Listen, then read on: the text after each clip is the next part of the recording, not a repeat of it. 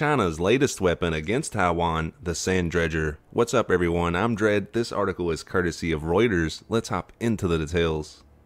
On board a Taiwanese Coast Guard ship in the East China Sea, Taiwanese Coast Guard Commander Lin Chi-ming is on the front line of a new type of battle that China is waging against Taiwan. China's weapon? Sand. Lin was on the lookout for Chinese sand dredging ships encroaching on waters controlled by Taiwan. Taiwanese officials say the Chinese goal is to pressure Taiwan by tying down the island democracy's naval defenses and undermining the livelihoods of Matsu residents. Half an hour into the patrol, Lin's crew spotted two 3,000-ton dredgers dwarfing their 100-ton vessel. Parked just outside Taiwan's waters, neither of the dredgers clearly displayed their names, making it difficult for a crew member to identify them as he peered through binoculars. Upon spotting Lin's boat, the dredgers quickly pulled up anchor and headed back toward the Chinese coast.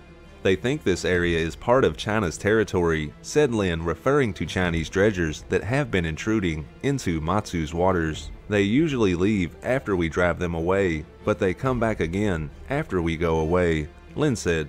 Chinese dredgers have been swarming around the Matsu Islands, dropping anchor and scooping up vast amounts of sand for construction projects in China.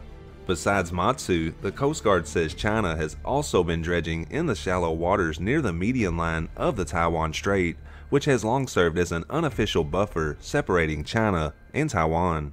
Last year, Taiwan expelled nearly 4,000 Chinese sand dredgers and sand transporting vessels from waters under its control, most of them in the area close to the median line.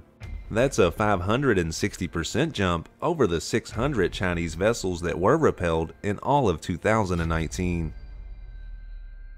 Thank you for watching this video. If you found it informative, please consider giving the channel a subscribe.